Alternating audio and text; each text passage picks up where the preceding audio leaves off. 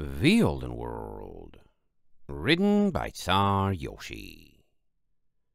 Chapter 850, Roof of the World.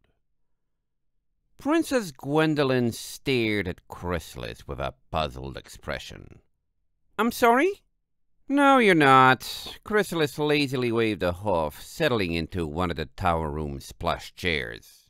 "Go on. Have your memory. Don't mind me." Lynn turned to Starlight, eyes insistent. "Who is this? I requested an audience with you, Starlight. Explain to me what is going on. I wish to know how you know me as well as you do." "Because—" Starlight's throat was dry, no answer forthcoming. "It doesn't matter. How long have you been waiting for me?" Lynn blinked. "Sometime. Does the precise amount matter?" "No, just—" Starlight swallowed. "I'm sorry." The other filly started to look concerned. Starlight took a deep breath. "You're dead. This is your afterlife. You don't remember it, but you've probably talked to me thousands of times before and told me how you wished you could run away like I did and not have to be a sphinx or a princess anymore. You probably won't even remember this conversation, and there's nothing I can do." "What?" Lynn took a breath, looking like she had been swatted. "That is not the kind of thing you come out and say to a princess. What are you talking about?" Starlight fidgeted, looking helplessly at Chrysalis. The older mare rolled her shoulders and offered no help whatsoever. Lynn stared at both of them, stubbornly awaiting a better explanation. I'm sorry." Starlight lowered her head, got up, and walked away. "I just don't know what to say." She was halfway down the staircase when she slumped, leaning against a stone wall, and didn't get up. "Words fail you," Chrysalis drawled, following along behind. "At last, some peace and quiet." "Shut up," Starlight grumbled. The only reason she wasn't crying was because that would accomplish nothing at all. Sanasay and Navarro were my enemies, and seeing them stuck here was bad enough. Lynn was my friend. I thought maybe she really would run away from the Empire with us and be happier for it. I have nothing to work with. I don't know what to do besides keep hoping." "Does it hurt, being helpless?" Chrysalis licked a hoof and used it to wash her ears. "I'm sorry. I have no idea what that's like. Get used to it, Princess. It's about time the world stopped rolling over and letting you have your way." Starlight's hackles rose. "What's that supposed to mean? Everything I've ever done, the world has been against me every step of the way." Chrysalis gave her a sultry look. "You could be happy, knowing your friend gets to spend the rest of eternity locked in a memory where she basks in your presence." "Stop it." Starlight turned her back on her. "Now you're not even trying to make a point. You're just wanting to get under my coat, aren't you?" Chrysalis shrugged. "What's left to do? We understand each other, as irrational as we are. I've said everything I have to say to you. All I've got left is spite." Starlight continued ignoring her. "If you want my coping mechanism," Chrysalis offered, "we are still in a tower. Climb on the roof and scream at everything. It's remarkably therapeutic." Starlight looked up, staring at her for a moment. "That actually sounds like good advice." "I'll be right behind you." Chrysalis smugly retreated out of sight. On shaky legs, Starlight returned to the meeting room, where Lynn's memories had already reset.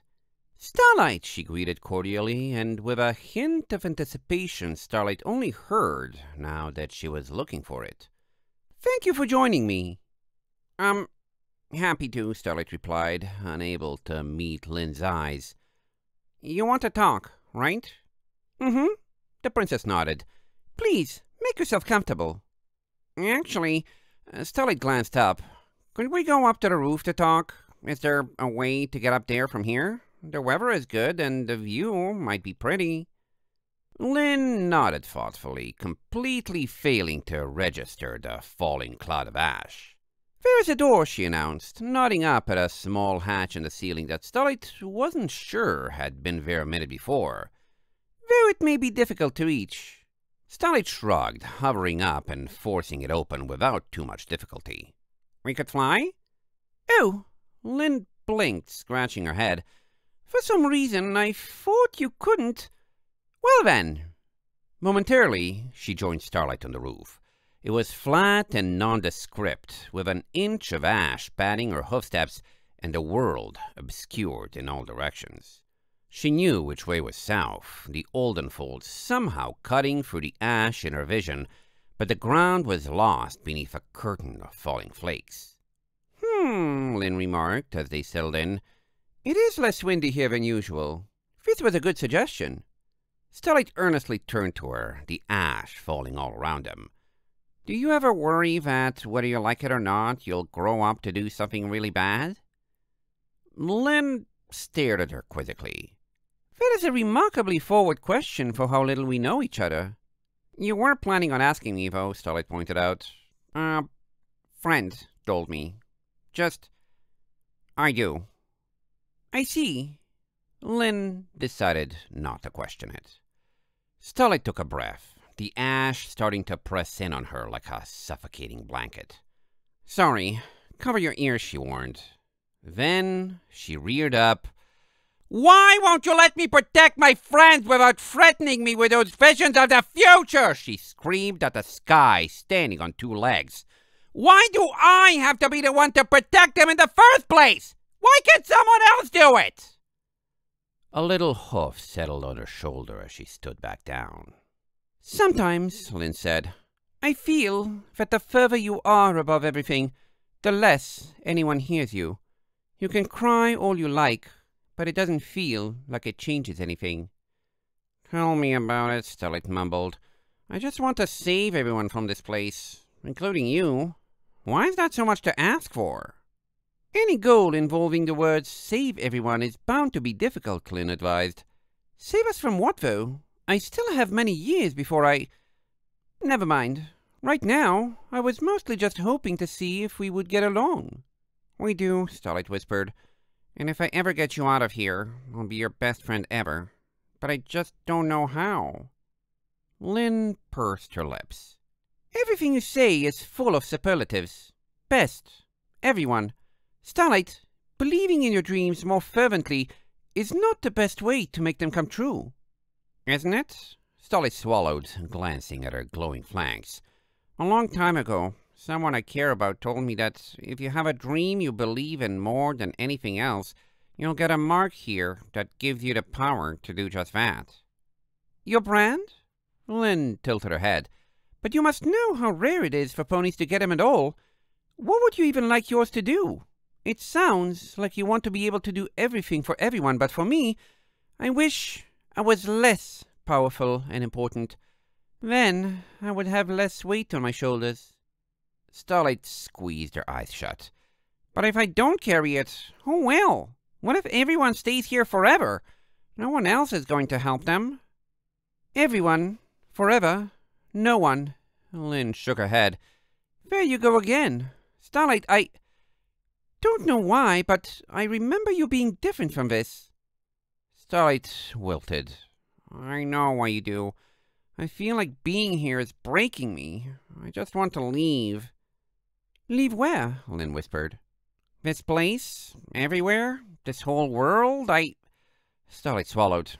"If I tried to explain it, you wouldn't understand. I just need out." Lynn gave her a contemplative look. "I do understand. This is the exit, you know. It's why I enjoy spending time here. I've always thought about just forgetting my responsibilities and running away." "The exit?" Starlight blinked hard. "To where?" Lynn stared up at the sky and flared her wings. "The world. I will show you." For a moment, Starlight watched her, certain she had to be conflating something. No one was aware of the nature of this moonglass world save her and Chrysalis. But suddenly, a shadow appeared in the sky. It drew lower, sliding along a cable so thin Starlight hadn't seen it in thin air. With a silent puff of ash, a gondola settled onto the roof. "If you want to go," Lynn beckoned with a hoof, "I won't keep you." Starlight stared at the thing, feeling utterly surreal. Her mind traced the direction it had dropped from, and her gaze met the Olden World, looming to the south. "It's the way to the path to Equestria," she whispered. "Really?" "I don't know," Lynn replied with a shrug. "I have never been this way. You just know it's the way out." Starlight stared longer at the gondola, her wings twitching. "And you remember it? Maybe it goes somewhere else here? I've searched all over this place, but I've never tried going up before." "Good luck," Lynn whispered. "I wish I could come too." "As if I'm leaving you behind." Starlight bodily grabbed her, eliciting a shriek of surprise from the princess. "You can forget about our conversations as many times as you like, but I'm done leaving my friends behind. Come on." She shoved both of them into the gondola, and it began to rise of its own volition, the tower roof falling away through the ash. "We're seeing what's at the top of those mountains." End of chapter 850.